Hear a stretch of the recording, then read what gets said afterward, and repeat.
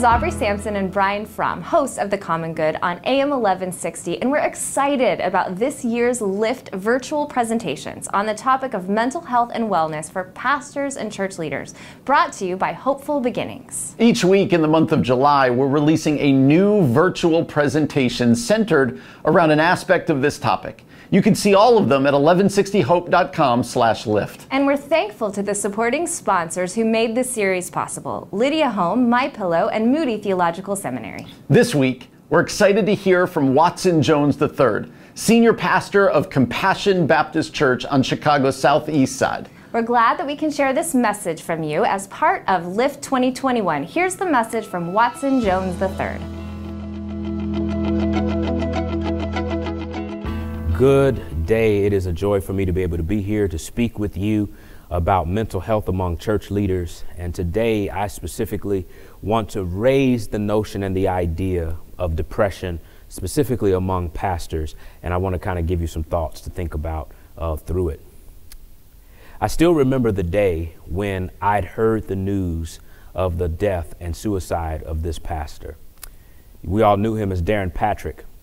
I had watched his ministry from afar, and as a church planter who was coming up in Philadelphia and a part of Acts 29, I remember seeing his ministry and hearing about how he'd done his work. Imagine the shock I felt when I found out that he had taken his life. No matter what you thought about Darren Patrick the person, his death was tragic. What his death points to is something that is very real and oftentimes not given much consideration for. And that is the fact that pastors can battle with depression. There are many people in the church who would choose to say, well, depression is merely a spiritual thing that we ignore and we downplay and act as if it is not real. The reality is, friends, we live in a world that is fallen, and we serve in ministry with fallen people dealing with real circumstances and situations. And it is not uncommon for people like myself, like you, who are church leaders, who are serving the Lord with all that we have, to ever find, it's not uncommon to find ourselves in a place where we might end up feeling depressed. It's real. Depression is so common. In fact, just a little bit of statistic to help you understand it, 17.3 million adults, that's 7.1% of the adult population, have at least felt one major depressive episode. Of that, 70-80% of women will experience this in postpartum. I pastor a church in the African American community, and in my community, we don't often talk about depression, but it is very real. A third of people who struggle with substance abuse struggle because of depression. Yet, many of us, we often stigmatize it. We play it down. We don't talk about it. And people who struggle with it, we may say that they're crazy, but it is a real thing.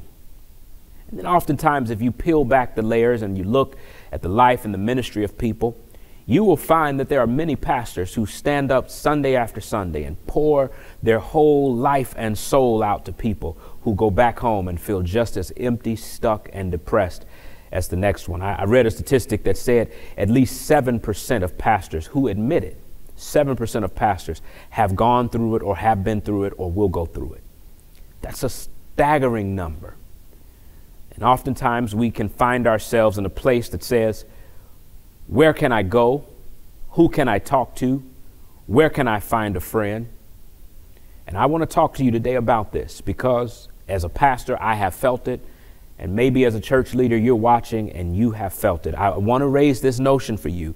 Depression is real among those who work for Jesus. Just because we work for Jesus doesn't mean we are some way exempt from the realities of this fallen world and the realities of us feeling sadness and despair. But these things are real and we need to recognize it. I raise this up because I think it is important to understand something about us. We are people who are interconnected. What I mean by this is you have mental faculties where your intellect is, you're a physical being, you're an emotional being, you are a spiritual being, and you are social. And any one of those areas can impact your emotional state. For example, I tend to notice with me that when I don't get as much sleep as I should get, that it's not long that I began to feel the emotional weight of depression falling on me.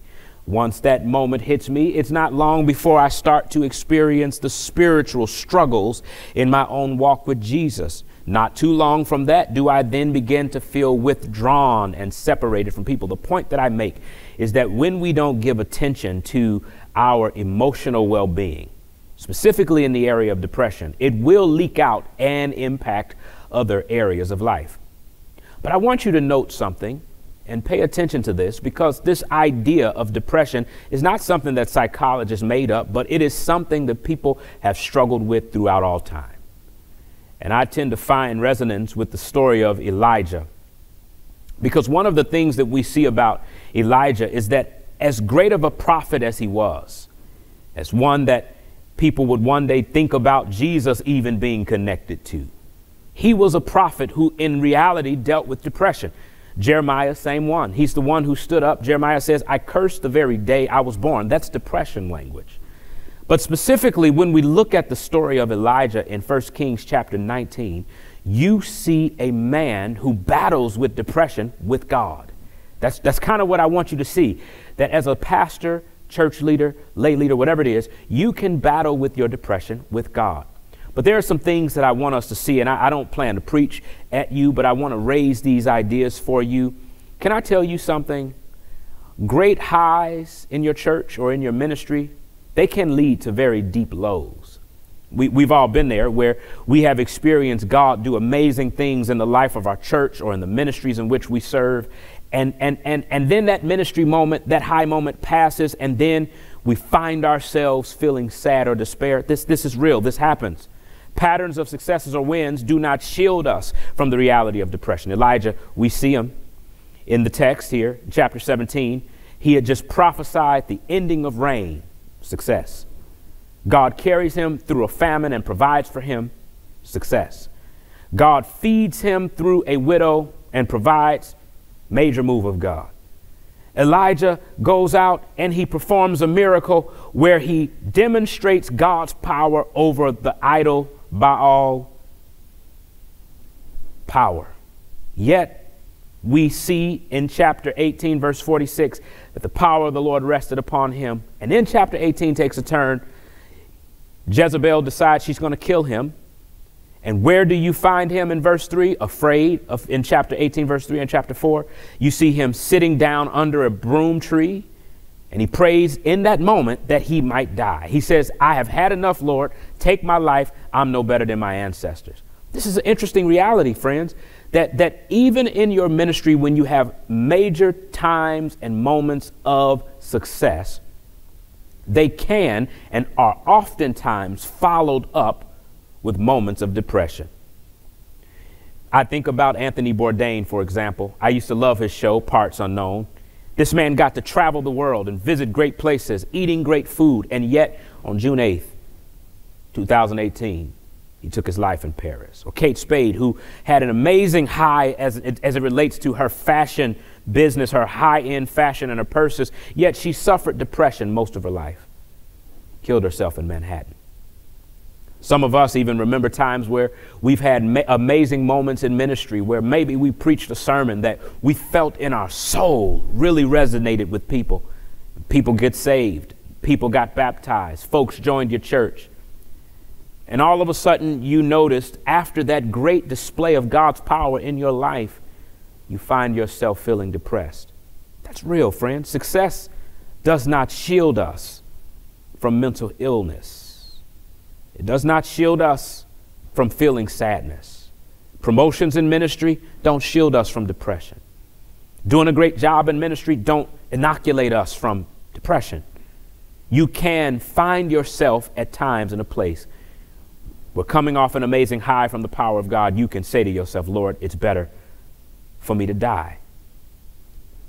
But I want you to notice, though, when we start to feel those moments of deep lows, they tend to lead us to places of isolation. It's no different with Elijah. Elijah is there, and where do you find him? He's in the wilderness. Nothing but blossom trees and Bedouin tribes are near him. And that's where he lays, under a blossom tree. What is he doing? He is isolating himself. He has left the entire population, and he is alone by himself. Pastor friends, beloved, church leaders, you've got to be careful. I know there are times where we feel like we need to be isolated to collect ourselves, to even talk to the Lord. But you need to know that in your isolation, depression can creep up. I think of the story of how lions take down large prey. They don't always attack the entire group of large animals, elephants, whatever they are. They wait until the one gets by himself, and then they pounce. It's the same thing with our emotions. We can isolate ourselves, even more than COVID has done. Isolate ourselves from people we trust, isolate ourselves from members, isolate ourselves from other leaders, isolate ourselves from our spouses. And while we think that helps us, it only makes it worse. But you know how you can identify your depression, friend? You can identify your depression by the feeling of feeling stuck. Many will note this when they felt depressed. They feel stuck. It's as if they cannot break free. There aren't enough musicians and songs to lift them from it. Elijah saw himself there. He lays down and he sleeps under a blossom tree.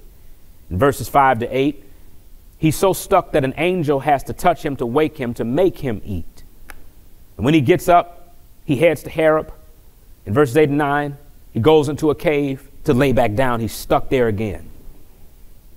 When you're battling with depression, friends, it can sometimes make you feel stuck. You can lose the drive from studying the Word.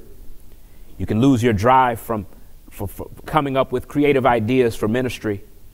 You can lose your creative drive in creating sermons and sermonizing. You can lose your drive to keep on moving because you feel stuck.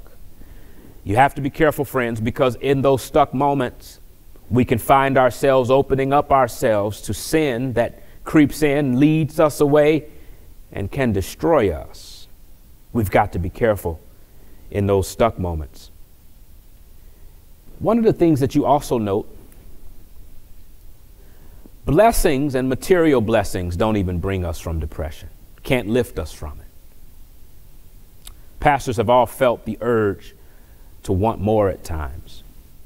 And sometimes we felt the financial constraints in our churches or even in our families, and we have thought that maybe if we can afford a different vacation, or maybe if we could afford better clothing or a new car, that in some way that will lift us, or maybe if we build a bigger church building for our congregation with more amenities to be able to serve our church and reach the community, that perhaps that will reach us. But blessings from God do not lift us from depression.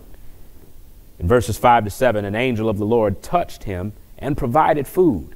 Tells him, look down at this bread over these hot stones. And he provides for him a jug of water.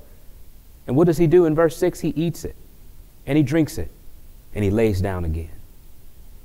God's gift of food doesn't even lift Elijah out of his depression.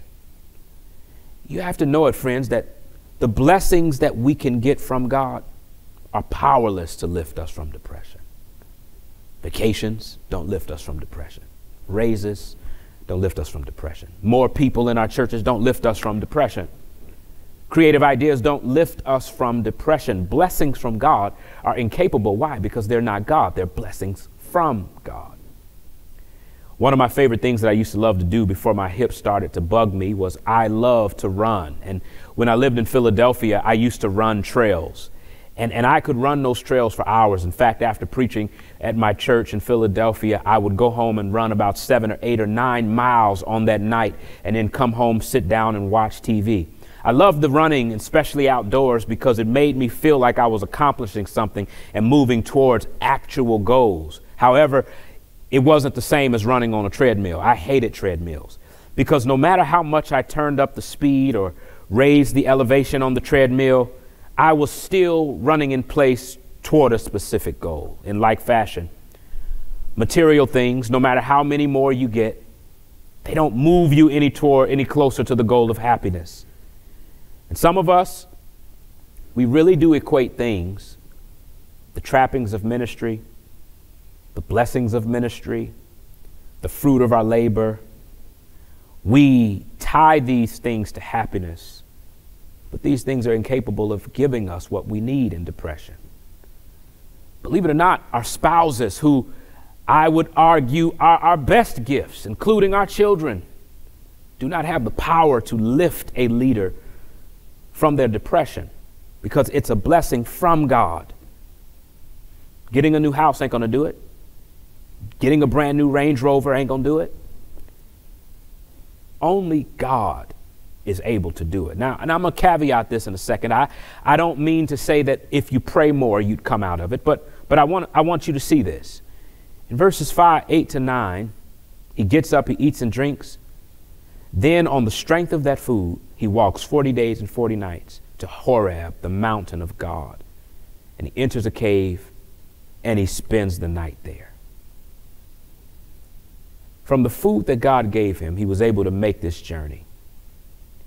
And it is there, after this 40 days and 40 nights in the wilderness, moving along the pathways of the desert, a sun beamed down on his head, and with each step, wishing his death, hoping that the next breath is his last. And step by step, he trudged his way to the mountain of God.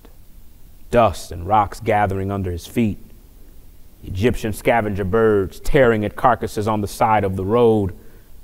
But yet he is journeying to the place to meet with God. There is subtly something there for us that tells us only God can pull us through this journey. Because in Christ, God took our depression, put it on Jesus and strapped it on his back. Jesus carried it. Jesus carried our depression. He carried our hopelessness. He tasted our despair. And Jesus did die for us, and God raised him up to show us this, that the God who raised a dead Jesus from the grave is the same God who can lift you from your depression. Now, I said I was going to caveat this, and this is my caveat. I'm not at all attempting to say that just because you go to church or just because you pray, your depression can and will be dealt with in that moment. I mean, friends, we're ministers of the Lord. We serve his house and his people. We are incapable of doing this job without praying. So I'm assuming that prayer is already in your life. What I want to suggest to you is that God's helping you through your depression means using some of the blessings that he can give you in that moment. Can I tell you one of those things? A therapist. I thought you thought that I was going to say something really spiritual, like, maybe the Holy Ghost. Yes, absolutely, the Holy Spirit, but a good therapist. One that can help you process what you feel, and not just to think about the feeling, but what triggered the feeling. What scripts or things have you told yourself throughout your life that you have come to believe? Have I come to believe I'm a failure? Have I come to believe I'm never going to be good enough? What lies have you told yourself that a therapist can help unearth so that you can go back to God and address these things?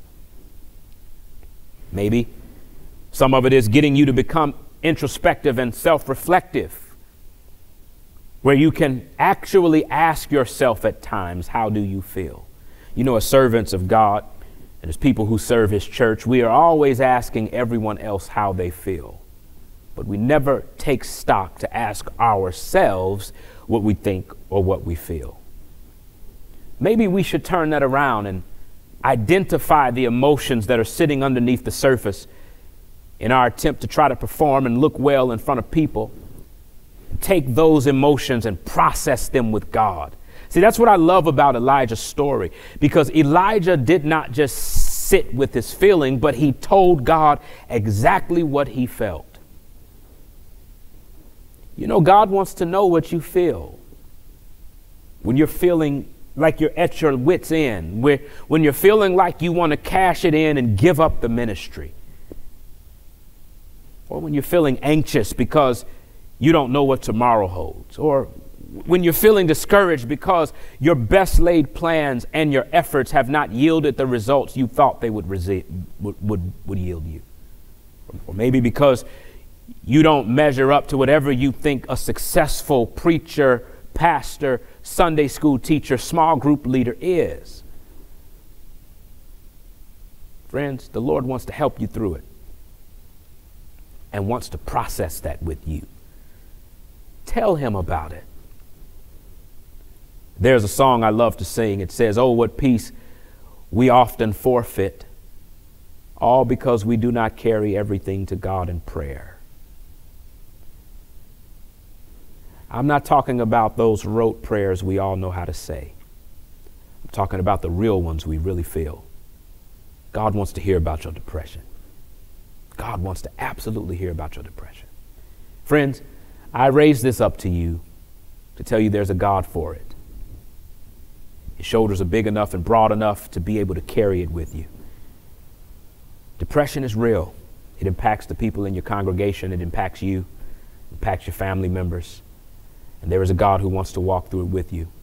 There are many different aids and helps that other speakers and other professionals will be able to give you, but I wanted to raise this one.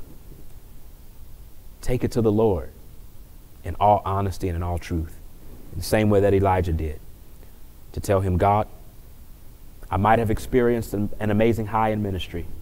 I may even see some modicum of success, but for whatever reason, my emotions don't match the reality. God, I'm isolating myself. I feel by myself and alone. God, I feel I'm depressed. Tell him and let the Lord be the one to lift you through it. Beloved, I love you. I'm praying for you, praying with you. My fellow co-laborers of the gospel, be encouraged as we serve a God who is a God for our depression.